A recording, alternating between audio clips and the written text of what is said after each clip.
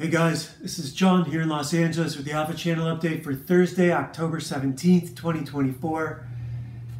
And today we're going to start with the Hakur Halderson Yggdrasil deck.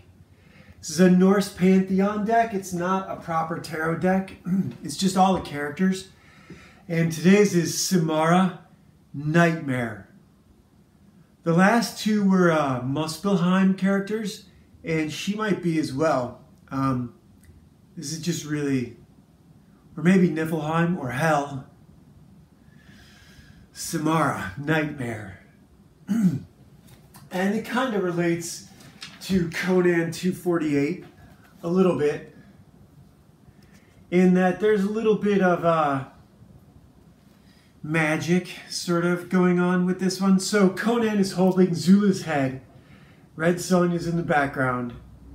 Is this the end of Zula?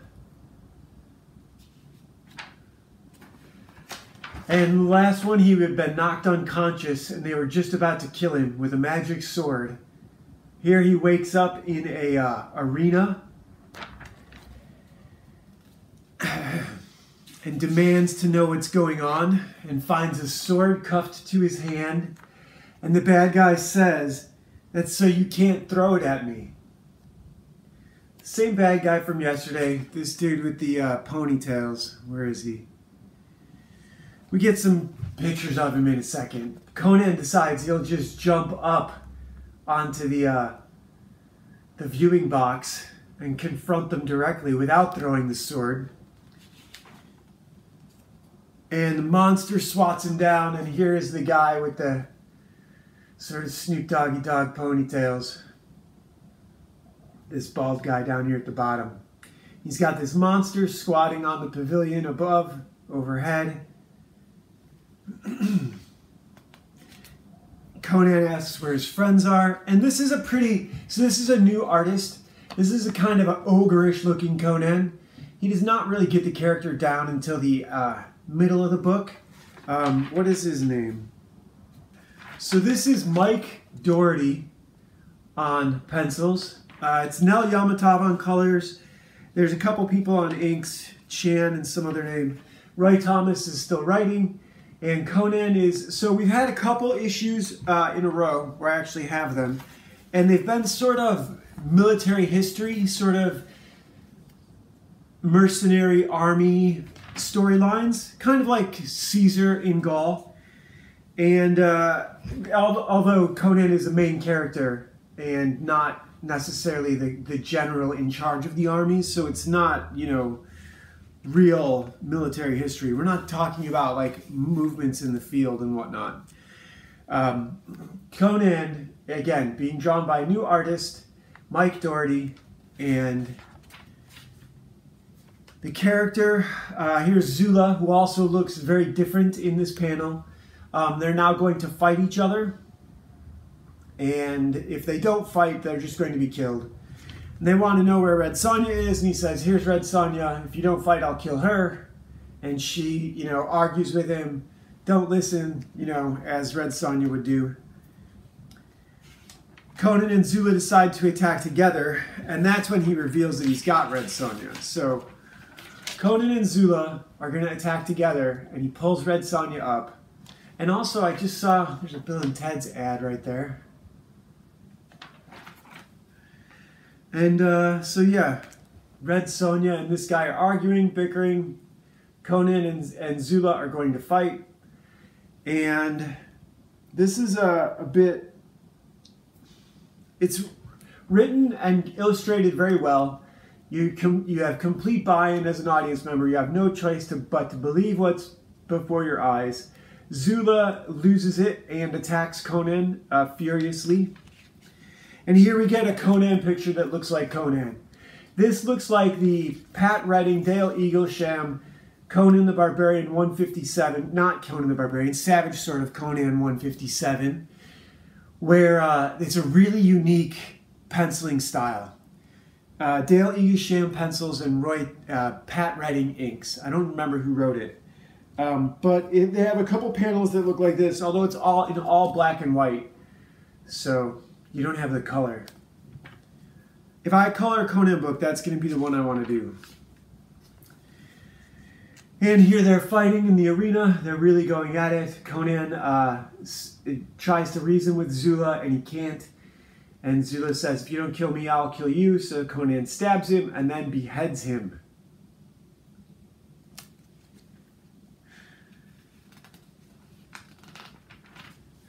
Not only does he behead him, he then throws the head at this guy up here in the stands.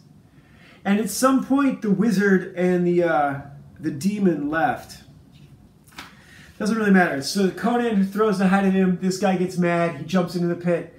I'll beat you with my magic sword. And the wizard is not in the arena anymore. And now Red Sonja is in the parapet with just these two guards who are watching. The guards are like, don't do it, boss. Don't do it. It's dangerous. Conan fights this guy while Red Sonja kills the guards. This guy, of course, gets the edge on Conan because he has a sword that melts other metal when he hits it. Melts pretty much anything it hits. It's a magic sword. And Conan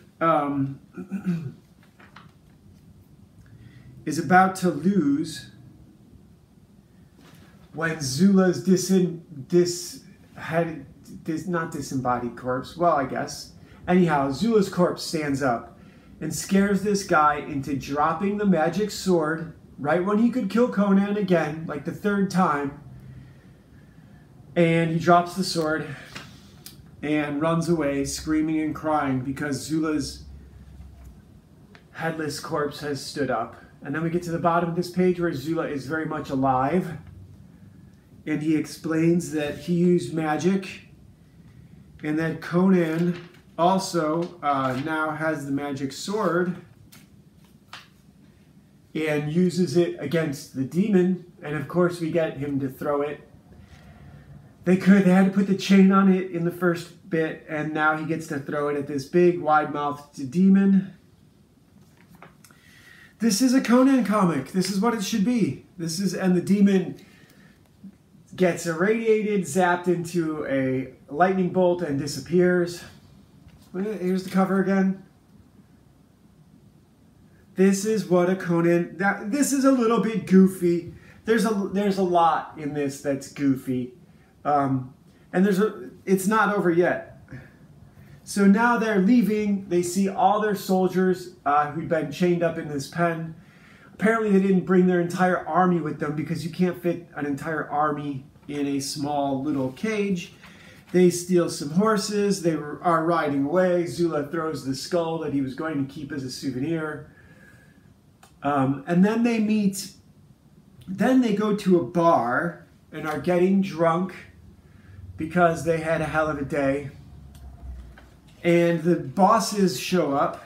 This is where it becomes... Oh, so first Red Sonja tells Conan, I ain't sleeping with you. Conan says, this other girl, well, who are you then? She goes, you really want to know? He goes, yeah, of course I do. Later, maybe not so much, but right now I'm interested. And Sonja's pissed and whatever. And then this guy shows up. And this guy is the king of the city-state. He has some big long name, Thessalides or something like that. And he is with Amalric, who is right here. And they say, from now on, soldiers can't get drunk after midnight. It's well past after midnight. You guys, this is last call. Get out, sober up for tomorrow. We face the enemies. Conan sends Zula and Sonja back to the barracks. He's going to go wander about. He's not tired yet. And as he goes wandering about, he finds a girl. Because these are the three tropes in every Conan book. 1, he throws a sword. 2, he's taken prisoner. 3, he seduces a girl. And here 3, she takes him back to her place where it's revealed that she's not just any girl, she's the princess. And that she wants to make Conan the commander. So that's a double, triple trope, triple Conan trope, is that a princess wants to make him king, and he says, no, I have to do it on my own. He hasn't said no yet, but she just asked him, so. Here we get the Hulk with sunglasses. I think this is right before Dale Keown did him, or right after. I believe this is 91, so this would be right after Dale Keown did the Hulk. That might be a Dale Keown Hulk. Is it? Probably not. You guys know better than I do. Anyhow, Conan 248. This is a basic Conan story. It doesn't reach very high in terms of military history or military maneuvers. It doesn't reach very high in terms of being clever. Zula has this mesmerism, voodoo technique that he learned from the guy who he ends up killing. I didn't point that out. He does kill the wizard right here. So this is very much Zula is Deus Ex Machina. Red Sonja is just a girl in a steel bikini, and it's a basic comic. They don't color outside the lines. They don't need to. It's perfectly fine. It doesn't try to be more than it needs to be, and it's certainly not boring. I think by 248, Roy Thomas deserves a phone-it-in issue, or a few of them, or a bunch of them. It's got to be hard to keep doing the same thing over and over and over again. But if you would put a month between all of these, this is a perfectly acceptable Conan the Barbarian comic book. Now, for my part, I reached a little higher. I aimed a little higher than Conan. Conan is the foundation of my, at least, comic book literature. I guess you would say everything that I've read. If you take in all the novels I've read, a lot of them relate and are parallel. Conan does have a higher level of reality than, say, superheroes. He's certainly not as powerful as they are. This one, they break the rules a little bit in that they use magic. He uses a magic sword and he comments on it. The magic sword disappears with the demon when he throws it at him. So they're using the blocks that they have. They're using the tools. They're painting with the colors that they have. And insofar as that, it's a very good comic book. I do the same thing. Science fiction so instead of the past and using magic, I use the future in science fiction. They have floating cars and floating roads and a floating city. And in this one, this is a girl, a ballerina, who has, done as much physical training as any martial artist in dance and in martial arts. And it's natural that she adopted a martial arts style that benefits her, and that gets explored in the second comic. It's very much a waifu in that you don't have to outlift what can't hit you. She can dodge where other characters have to sort of live through being, Stallone in Rocky needs to get beat up. Whereas a girl, you don't want to see them beat up. The restaurant fight scene with Hannah, I think her name is, Anna, the Luc Besson one, not the series and the movie.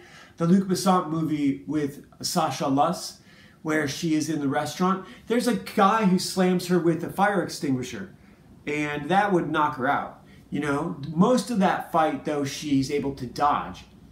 And for, if it's believable, that's fine. That's all a story needs to be. That's all this story needs to be. So, it's got maybe too many moving parts in that they're doing this whole military campaign and the wizards and demons. It's all in one. I don't think that's necessary. I think you can separate the two. Sort of the way they did the Iliad and the Odyssey, The Odyssey would be a Conan road sort of murder hobo, as I heard someone describe him, story. Whereas the Iliad would be the Achilles sort of commander, military commander, general story that you should separate those two. Caesar, the way Caesar in Gaul and, other military, Solomon Kane being a military adventurer, a veteran out fighting demons after his time with the army. Those stories work. Those stories work for a lot of reasons. And that's kind of a little bit what this is. So Ashley, in this one, the ninja babysitter gets promoted to Valkyrie. So instead of being just a wandering murder hobo or a veteran soldier who then becomes a supernatural vampire hunter, she levels up. And yeah, kind of supernatural vampire hunter with wings. That's what angels kind of are. So yeah, Samara, nightmare. Without nightmares, what do you have? Life would be so boring. All right, see you guys tomorrow.